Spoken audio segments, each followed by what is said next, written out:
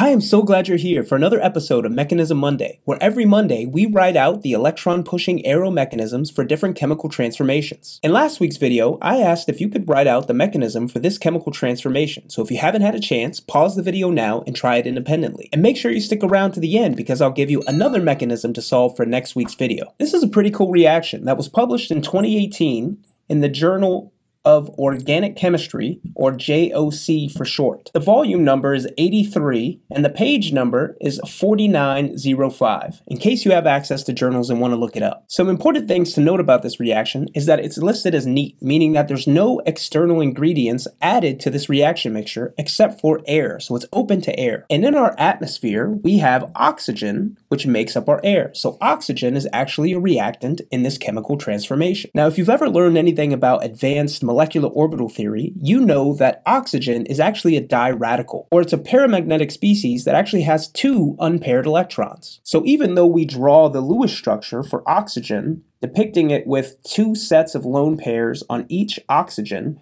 the reality is that this Lewis structure doesn't actually match the molecular orbital diagram. So in truth, oxygen as a molecule can act like many other radicals that you've probably seen react in organic chemistry, which means that we can have a single electron, which we'll draw as a single half-headed arrow, reacting with this pi bond in this cyclobutane ring.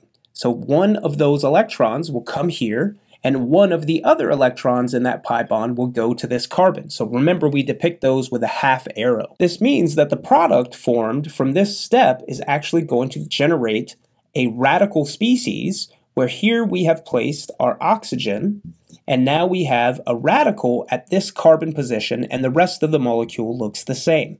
Now, importantly, in this reaction, you were told that it was neat, meaning there's no other reactants, so what's going to happen is one of these original starting molecules is going to come and react with this species. So we can draw in another molecule and showcase how it's going to react to form, finally, our product after a few more steps. So what's going to happen now that we have this radical is one of the electrons in this bond will come and form an epoxide ring at this position. And the other electron contained in this covalent bond is going to come and react with another one of our starting material species to regenerate a radical, which can go on and do multiple reactions further to make a ton of product. Now in this step, we broke this oxygen to oxygen bond and made an epoxide as a part of this cyclobutane ring. So the product of that transformation is now going to be still that cyclobutane with an epoxide at this position, and the rest of the molecule remains unchanged.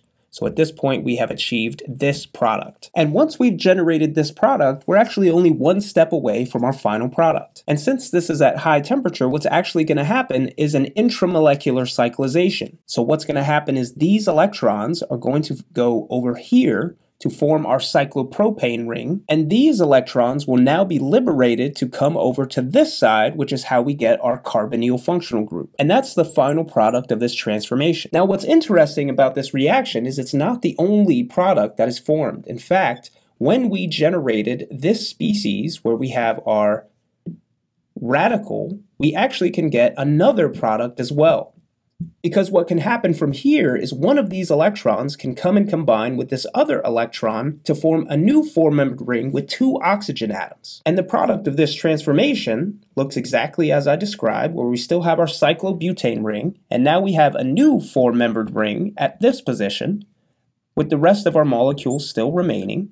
And again, we can have a flow of electrons to generate a brand new product. So what might happen is that these electrons will come here, making a carbon to oxygen double bond, freeing these electrons to come to the other side to make another carbon-oxygen double bond and breaking this covalent bond between the two oxygen atoms. And that's a side product of this reaction where you would make this dicarbonyl species, where we have the rest of this molecule still remaining. So now importantly, both of these products are made in this transformation. However, this one is made at about 99% abundance, whereas this one is only made in about 1% abundance. But still, I think this is a pretty cool transformation, running neat with just oxygen at high elevated temperatures to make two different products. And again, here's the citation in case you're interested in checking out that paper. If you enjoyed this week's mechanism, make sure to give it a thumbs up below. For next week's video, I'd love to see if you could figure out the mechanism for this chemical transformation. Drop it as a comment down below if you have any ideas, and make sure that you're subscribed to the channel so that you never miss another Mechanism Monday. I'll see you next week.